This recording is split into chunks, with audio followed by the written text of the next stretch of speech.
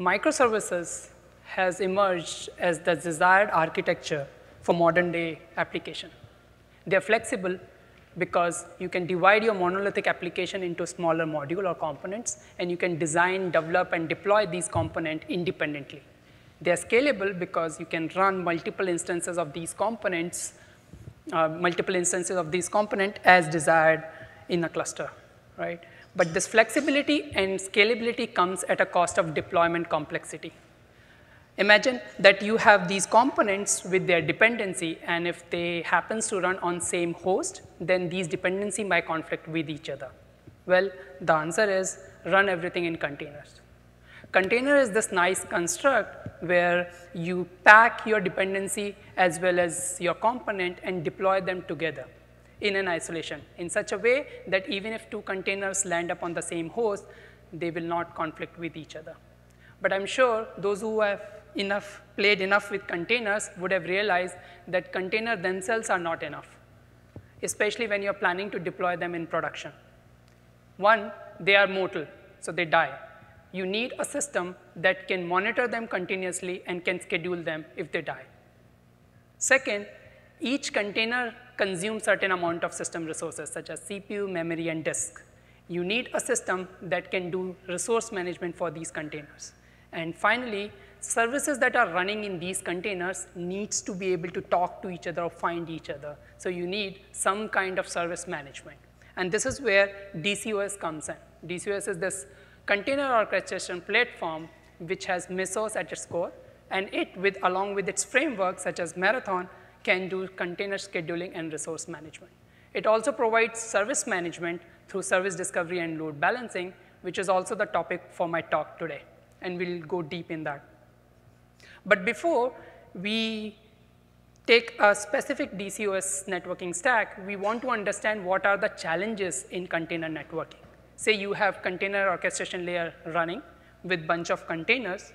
The very first challenge is to provide connectivity to these containers. And these containers are different because they are not hosts or they are not VMs, right? Second, once you resolve that challenge of connectivity, you would want the services that are running in these containers to be able to talk to each other. So you need service discovery. And now imagine, as I said, these containers keep dying and keep rescheduling on different hosts. So a service discovery mechanism should be able to update and reflect those changes in the cluster. And finally, you would want your container to have multiple instances and sitting behind a load balancer. And load balancer would have exactly the same challenge as service discovery. It needs to reflect the dying and coming up of these containers in a cluster in a dynamic fashion. So today, this brings us to our talk today. So we will go through each of these topics in much detail. But before we go there, I want to give you a high-level view of how these different components in DCOS network stack fits together to complete container networking. So imagine that you have a master and bunch of Mesos agents. You could either use Docker runtime to launch Docker containers, or you can use something called universal container runtime, which can run both Docker containers as well as Mesos container. UCR has a native support for something called CNI, which is Container Networking Interface, and we'll see what it is in coming slide. But CNI gives this ability where a plugging of a third-party network becomes really easy. Docker, on the other hand, use something called CNM, Container Network Model. So this provides the connectivity. Now, service discovery is done through networking component called Spartan and Mesos DNS. Spartan is this component that runs on all the agents as well as master in a distributed fashion, and we will see the benefit that it gives us being distributed, and they gossip around to get the global state of the cluster. Similarly, load balancing is achieved through a component called Minuteman. Again, like Spartan, it also runs on all the agents as well as on the master, and they gossip around to get the complete global state of the cluster. Just keep this picture in mind when we are focusing on each individual component. This will give you a context as where this particular component fits in the entire picture. So let's start our journey So first one is container networking interface. It is something proposed by Core OS and now adopted by CNCF organization body. UCR, as I said earlier, has a native support for CNI. The way it works is there is a network CNI isolator in Mesos, which is responsible for creating network namespace. And then it hands over this network namespace to plugin, which is a CNI plugin. And the CNI plugin is responsible for connecting the container to the host network or any network. So each CNI plugin comes with a configuration, or you can say each virtual network that is created in container networking comes with a configuration, which is nothing but a JSON configuration with a bunch of key value pair specific to a particular plugin. But it also has two important fields. One, the name of the network, which defines what virtual network will be called. And the second is the type of plugin. So there are different type of plugins like host plugin, bridge plugin, IPAM, port mapper plugin, right?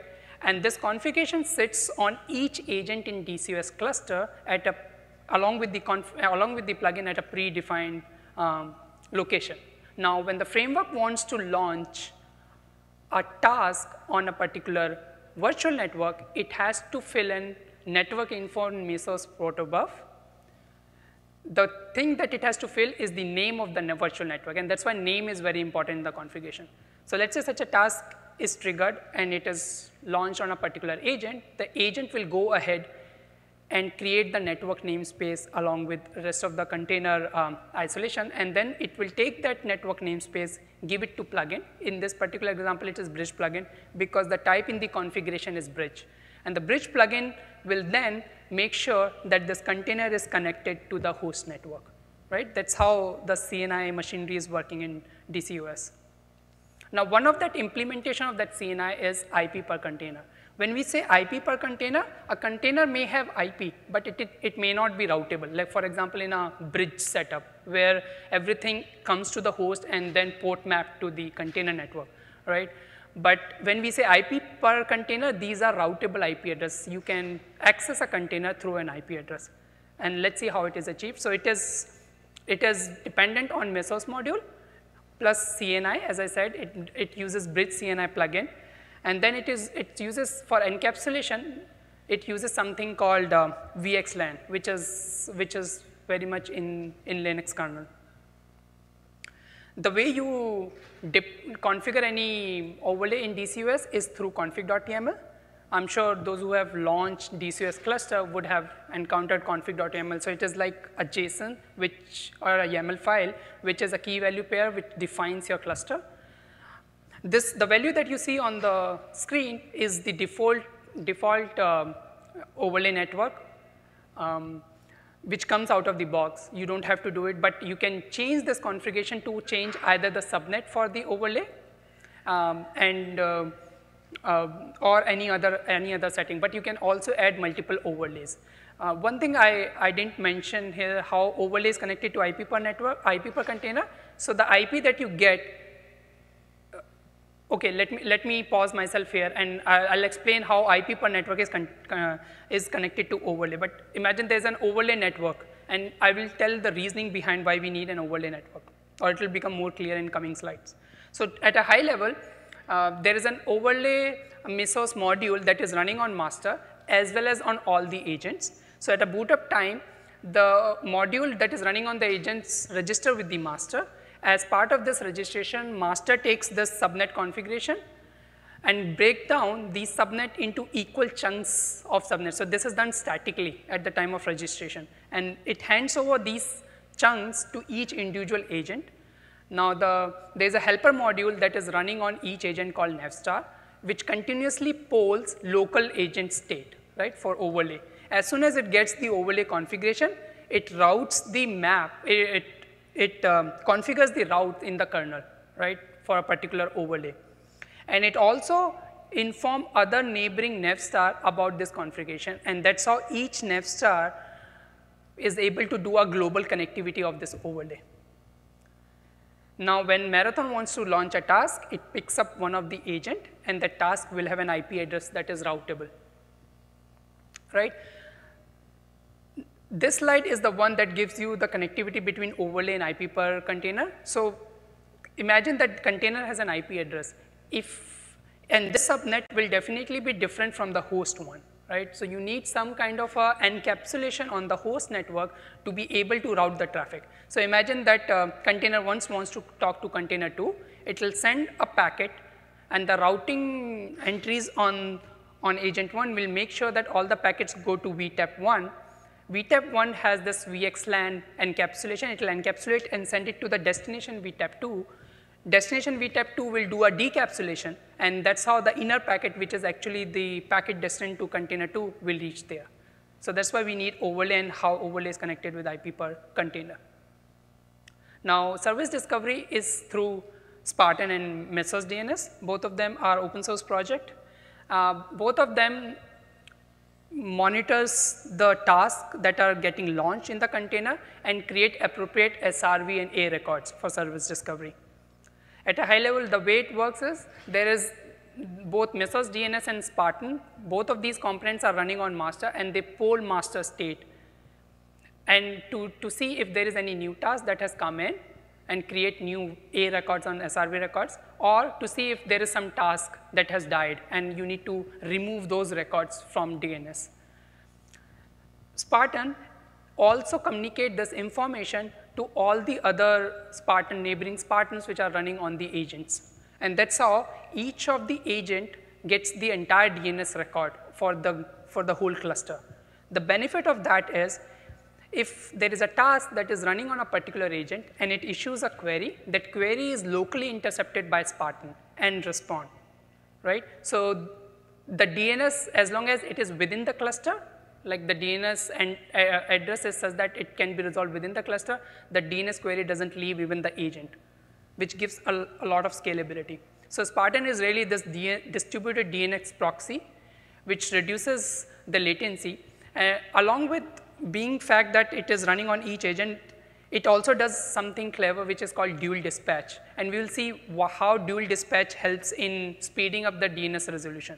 And then finally, it also supports upstream, configuring upstream per domain. So you can have .com TLD going towards one upstream and .org TLD going to another upstream. So coming to dual dispatch is this optimization in Spartan. So usually, if you have dealt with DNS, the way the DNS resolution works is the system will pick one of the upstream and send the DNS query to that upstream. It will wait for the DNS query to fail or pass. And when the timeout happens, it picks up another upstream and sends it. So that can kinds of add latency to the DNS resolution. What Spartan does, whenever there's a query from a Mesos agent, it picks up two upstreams and do a dual dispatch. It simultaneously sends queries to both the upstreams. Then one of the upstream would respond, whichever it is, responds first. It sends that response to the task that was querying it. And the second response that comes in, it just note down the matrix for that upstream, so that in future, if it has to pick the upstream, it will kind of it will not pick up that particular upstream because it was slow last time, right? Now, to give you a picture how it all fits, let's say we have a cluster. We have bunch of masters and agent nodes that are running, and we have an upstream. So if there is a task that queries, as I said earlier, that only queries for the local DNS, then that DNS resolution happens locally on that particular agent. If there is something which is external to the cluster, such as .com kind of a record, then Spartan will send it to the upstream, and all .mesos goes to the Mesos DNS. That's how the service discovery happens in DCOS.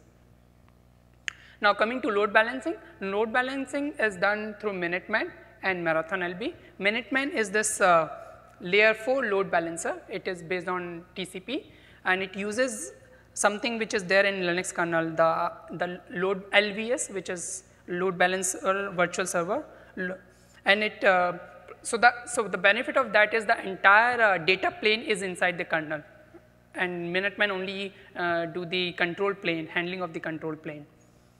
The way you use WIP in DCOS is through this app definition. Those who have interacted with Marathon, you need to submit this app definition in order to launch your task, right? So this is a particular example, and it's through label. So you need to specify a label called WIP. along with the name of the VIP. So these are named VIP, but you can also use something called IP VIP, where you can directly give the IP address and the port. If you give name, that name is translated to the actual VIP, which is at the bottom of the screen. So if you give a web server, then it will become web server.marathon L4LB, this DCOS directory. At a high level, let's say Marathon requests a task to be launched with a label foo.5000. Foo is the name VIP. Master will pick up, say, one of the agent 1 to launch this task. Then this task launched, but the actual port the task is running on is, say, 6789. Now, Minuteman that is locally running on this agent where the task was launched is continuously polled for state, like every 2 seconds. And then it gets, as soon as the task is launched, it gets this mapping between VIP :port to the actual port of that task. Then what it does is it gossips this information to the entire cluster through other neighboring Minutemen. All the Minutemens, along with master or agent, wherever they are running, what they will do, they will pick an IP independently, right? The reason why an IP address is not communicated, because if you imagine IP address is a state, so if they have to communicate IP address instead of the name, then there might be a conflict between two Minutemen picking up the same IP address. So they just communicate that, hey, there is a name foo, a task with a name VIP foo was launched on a particular agent, and each Minuteman choose their own IP address. Then Minuteman creates a local A record to in Spartan. Each Minuteman will do that, so all Spartan will have this A record mapping the VIP to an actual IP. It also programs the kernel with the appropriate front end and the back end. So the IP that is picked for this particular VIP, in this case it is 123.4.5000, and the back end is the actual server IP with the port. So now, let's say when the task 2 wants to connect to task 1 through load balanced VIP, it will query the local Spartan with the DNS entry. Spartan would give the local IP address that was picked by Minuteman, and then it will try to do connect, which will be intercepted by the kernel locally on this agent. But ultimately, because the IPBS entry has the backend information, it will connect to the task 1 that is running on agent 1. That's how task 2 is able to connect to task 1.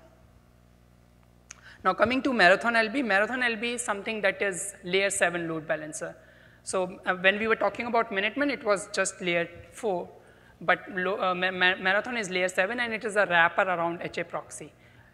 The way it works is, at a high level, there is a concept called public agent. Public agents are those agents which, say, have an IP address or an interface which is exposed to the outside of the cluster. So that's why those agents are public agents. So Marathon LB, say, running on a public agent, it continuously listens on Marathon event bus for any new task, right? And as soon as a new task is launched or it dies, it updates the HA proxy configuration internally. Then let's say when an external client is trying to connect to this HA proxy, it load balances on the task.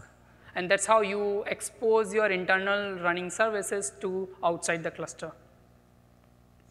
It works pretty much the same way as Minuteman VIP.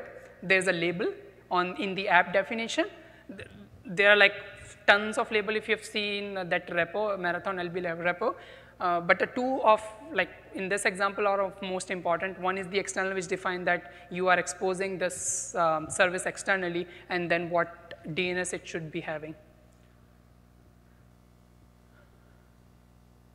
Okay, that brings up to the things that we are currently working on. So very first thing that you would see in future is the IPv6 support in the DCS networking stack. Then there is something called CNI spec versions. So right now we support 0.2.0. We want to support 0.3. Going forward, we want to support 0.3.0. One of the main feature in 0.3 is service chaining.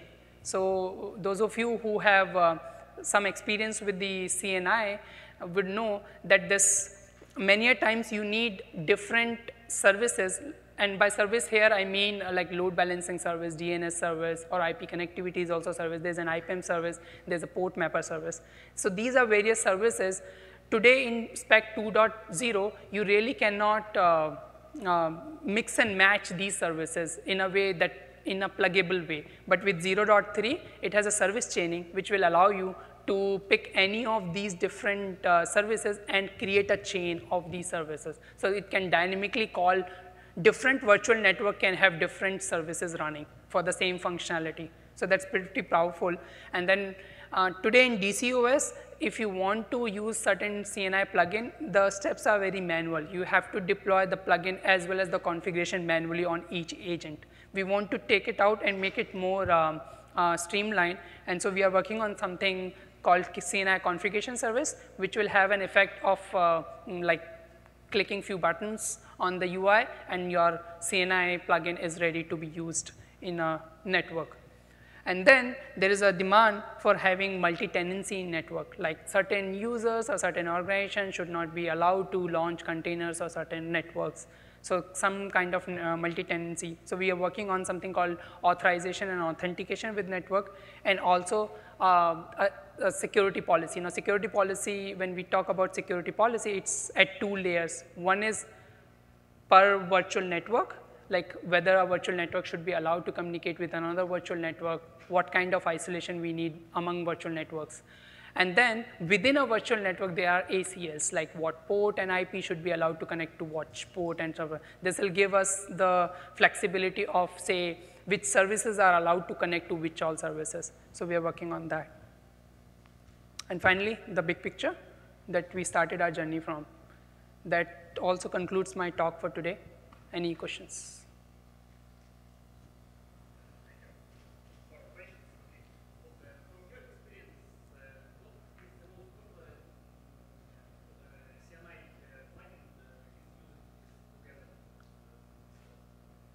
Mostly I've seen people using Calico.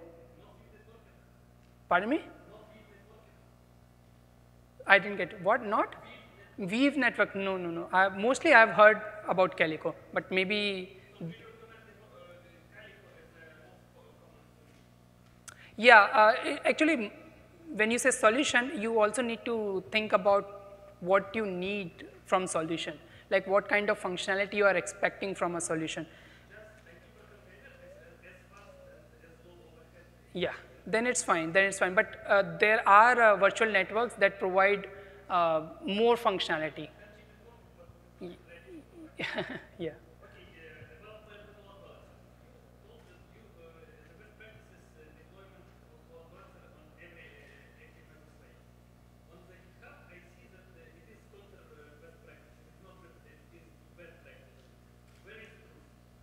Sorry, could you repeat that question?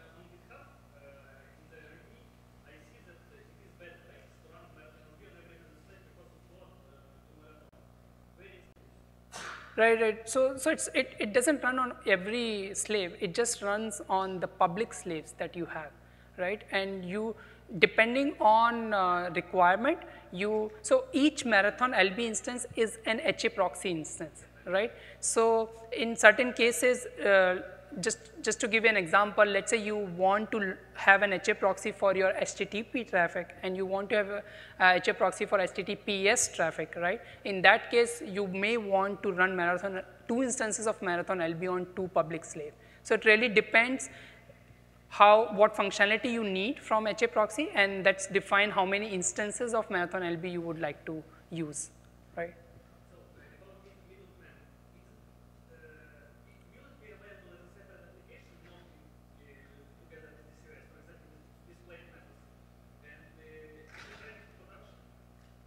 Minuteman is heavily dependent on the Mesos state. So that part, so if you are saying can it be run without DCOS? Yes, it can be. So it is independent of DCOS, but it is dependent on Mesos for its state. Estimate, probably by the end of this year. Yeah. Any other questions? Yeah.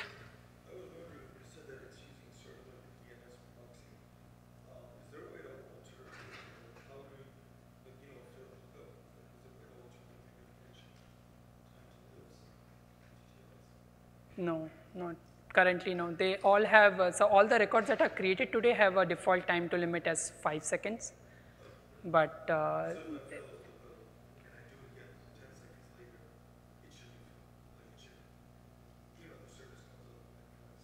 right. Okay, that's not TTL. So that's something, how fast the system is reacting to a change. That depends on the polling period. So the polling period for DNS is 30 seconds, right? So if let's say some task came in when we last polled, right? So you can expect that entry to be there after 30 seconds, right? But that is not TTL. TTL is like if you have a cache sitting somewhere, how long it should keep that DNS before refreshing it again. Right? Yeah, that's what I'm asking that question. Yeah, yeah. Because you said it's a DNS proxy, but it's also probably a server for sure. That's true. That's a good point. Yes. Yeah, yeah. Because like, these are like options to check for NSC or something. Right. So I just want to make sure that I don't have to flush anything or it'll just respond back to the accuracy. Yes, yes. So that's good. That's a good point. So I don't know your name, but he made a good point. So I was telling that Spartan is a DNS proxy, but Spartan is DNS proxy as well as a resolver. So there is a resolver sitting inside this Spartan that do DNS resolution, and that's how the local DNS queries are resolved by Spartan. Right? Any other question? Anything which was not clear? Yes.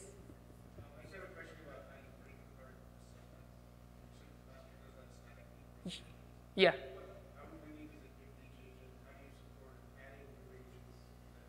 Yeah, that's a good question. So in the config.yml, yeah, so the question is, I said in an overlay that master statically divides the subnet into agents equally, right? He's asking, then how do you support adding new agents, right? Because in DCOS, you can add new agents. Would they get, because the subnet would have already be divided, how would you get new subnet, right? New agent will get any subnet. The thing is, the thing that that is part of config.yml is also the prefix of each subnet that the agent is supposed to get. That defines how many slices we will be cutting from the global subnet. So let me, I don't know if it is easy for me to jump to that slide.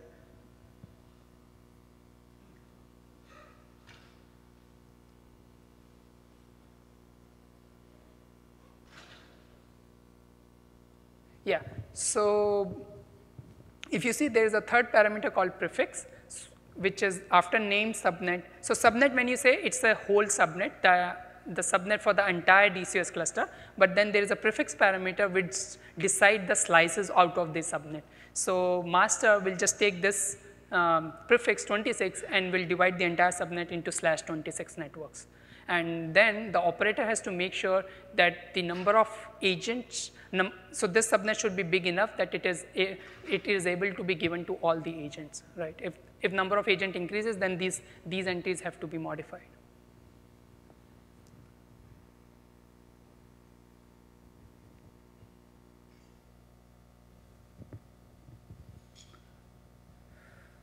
Anything else? Yes.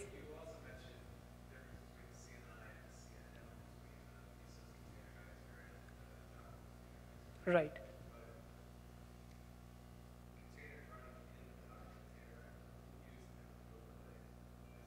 Right, right. Yeah, so good point, and a good eye as well. So I mentioned that CNI is the one that is invoking a CNI plugin, and that is only possible with UCR. Right? But Docker, on the other hand, can have this IP per container, and we support that in DCOS. So how it is working when Docker doesn't support CNI, right? The way we do it is custom for this particular case because it is supported out of box from DCOS. So we take the path of something called user network in Docker. So we create a user network using the CNI plugin and launch the Docker container on top of that. So Docker is able to launch containers if you can pre-create a network for Docker, right, and add into the Docker network list. So we do that in the Mesos module. When somebody configures an overlay, we go ahead and creates appropriate Docker networks and attach Docker container on that. So that's how it is working. Yeah.